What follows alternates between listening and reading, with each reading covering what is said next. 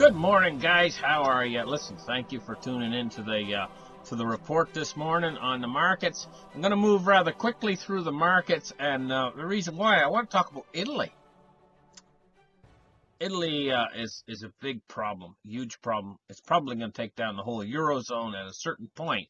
They've got a government in there now that's Eurosceptic anyway at this point. So I didn't really actually realize how big Italy's debt was until this morning, and I got reading up on it. I knew it was big, but I didn't know exactly how much it was.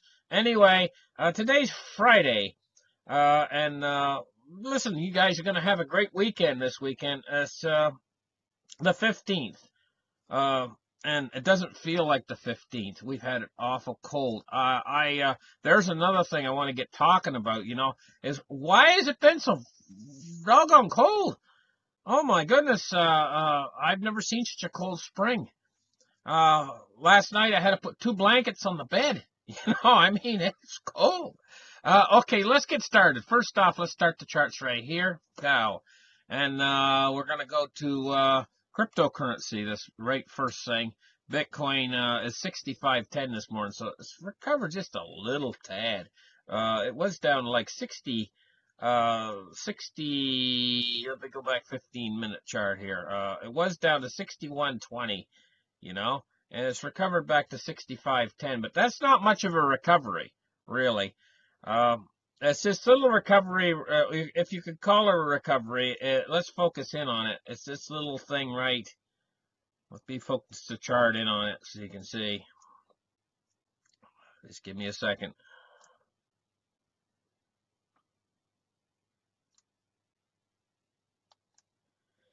It was like 61.20 right here.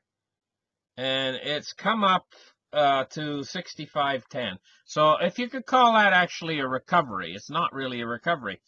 So now let's move over and let's take a look at the silver price. Okay, let me open the chart up again a little bit. And what we see here is right this minute, right while I'm speaking, they're in the middle of a smackdown. It's just, see, it's went past the the levels it was for the last 3 days, and it's went right down now to a new low level during this smackdown. It's a smackdown. Now I'll tell you what I think. Yesterday I said that the longer it can stay in around 1720, the more likely it's going to stay in around 1720. It touched my 1720 target, and it was going along there around 1720. And now this morning, it was right at 1720 this morning. Bang! Look at this smackdown. Now, I'll tell you what I think about this smackdown. I think they better be darn careful, because this, I think, is going to recoil back. I think later this afternoon we're going to see this recoil action on this. So the harder they smack it down, they smacked it down really hard this morning. I think we might see a little bit of recoil action later today. A bounce back up into the, probably back up to $17 maybe, or even a little bit higher. Back up, and in the next couple of days, I think it's going to go back up to 1720 again, I think. I don't think this smackdown is going to last very long. I think it's getting harder and harder for them to smack it down, because it's getting harder and harder for the miners to make a profit, and this is just a sign of their power over this market, this particular smackdown that they're doing here. But this kind of volatility, it makes for hefty. They start to buy silver if you get a lot of volatility down to the downside and to the upside. It brings the buyers into the market. Now let's take a look at the Dow Jones. I'm not on the chart here. I should be. There, let's open the chart. Open the chart up. It's down 140 points on the day so far. And this has probably got a lot to do with the trade tariff that just went in today against China. The reason why it's down 140. So I would imagine that's kind of limiting. It's probably going to only take it down around 100 points today is all that does. And it could even rebound a little bit this afternoon. but it's no biggie. It's still going along. If we look here, we see the market has been, ever since this major correction in the market that was caused by what the Fed's doing. We've seen that the market's been going along roughly fairly stable ever since. If we take a look here, we're probably going to find about 24,500 or 24,700 is the level. It goes below that line, it goes above that line, but there's a line around 24,700, somewhere right around there. And we see a few peaks. We see a peak here at 25,709, and we see a peak here at 25,316. But more or less, we've been going along ever since February 8th until now. We've been going along the same. The market's just been going sideways, and it's going to continue to go sideways until I think around the middle of next month or the end of next month. That's when I'm anticipating the fall in the market. And the reason why that fall is coming is because the bond yields are going to start to rise sharply again. Okay, so now let's take a look at oil. Oil is down 34 cents on the day. It's a 0.5%. It seems like this has leveled off. This fall in the price of oil from 72.48 for sweet light crude. And now it's down to, it's found a level of around 66.13, somewhere around there, or just over $66, $66.55 right today. And it's found a level down here, and now it's going sideways too, like the market. Oil's going sideways right now. And so now let's take a look at cryptocurrency market capitalizations real quick.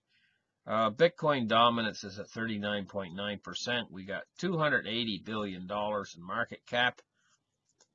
All the coins have went back in the green again today.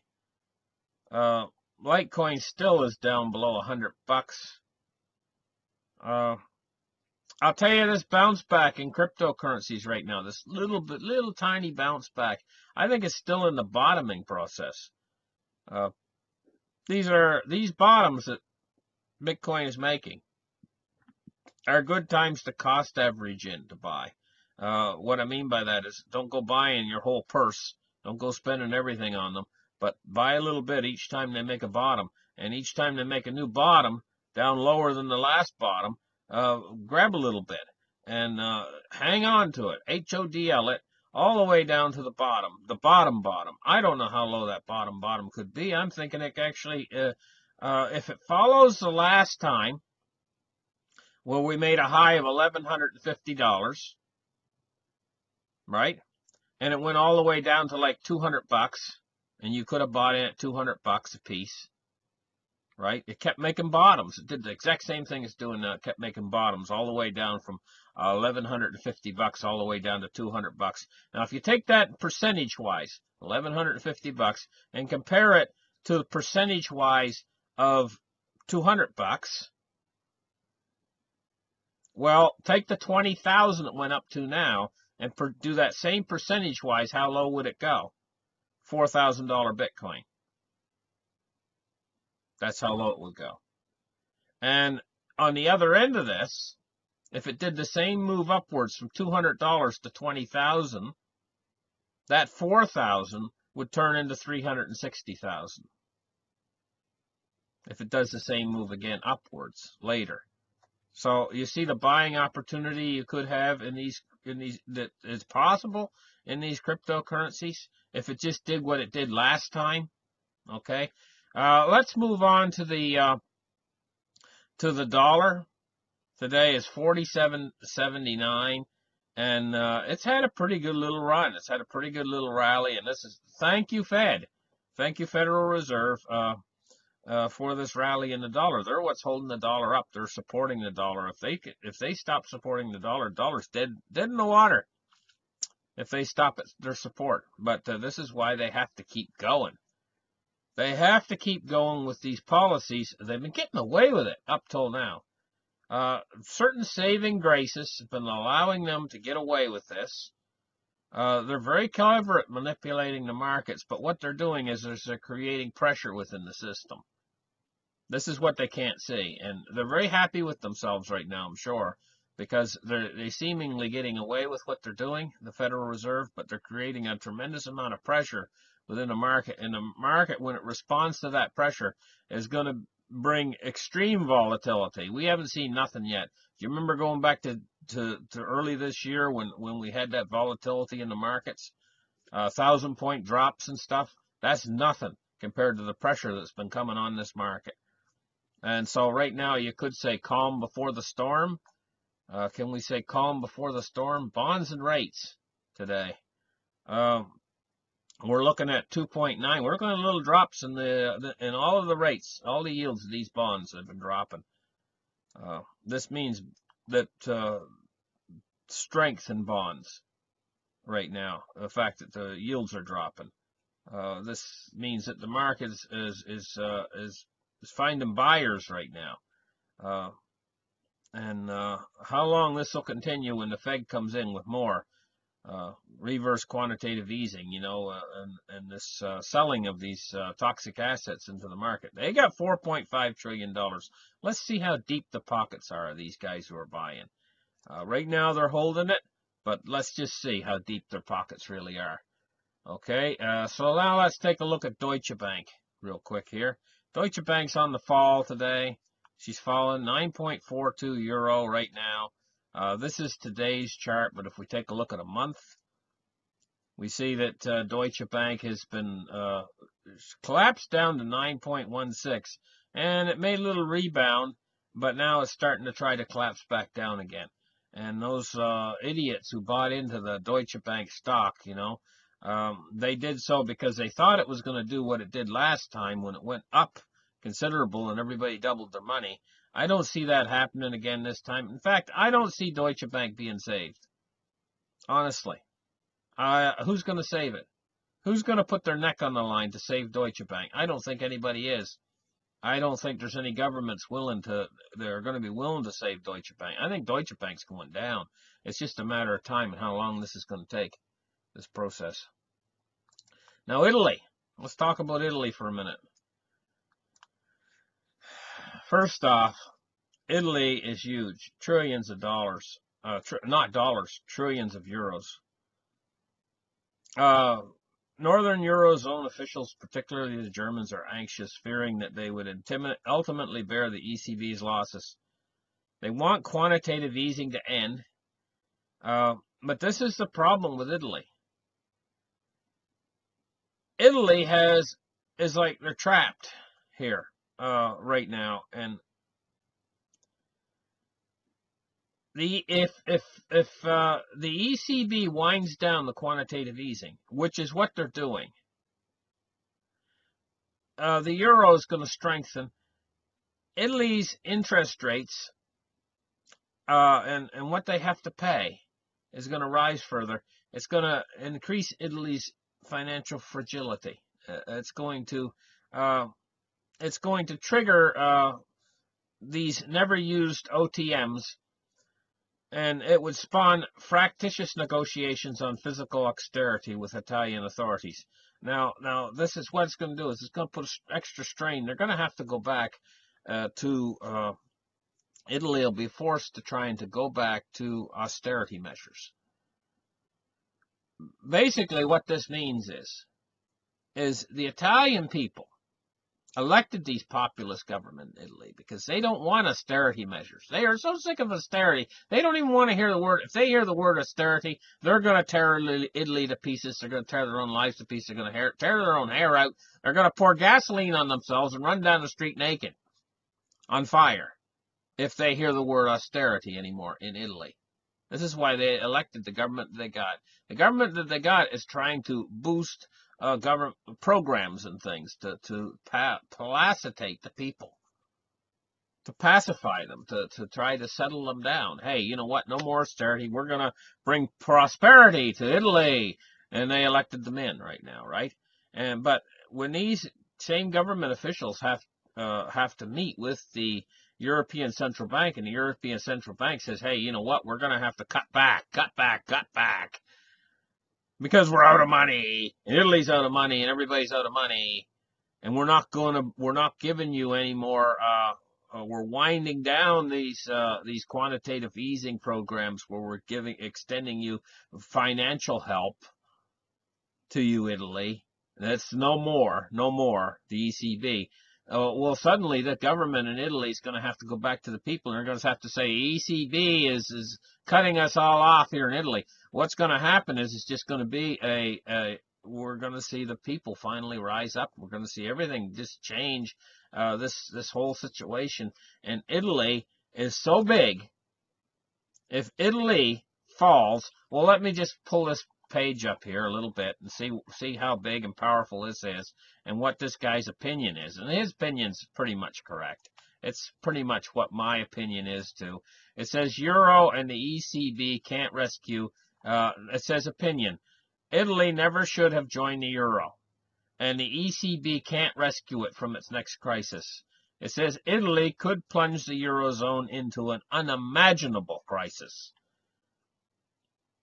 It says Italian financial tremors are again rumbling dangerously. I mean, this whole thing is Italy owes 2.5 trillion euros.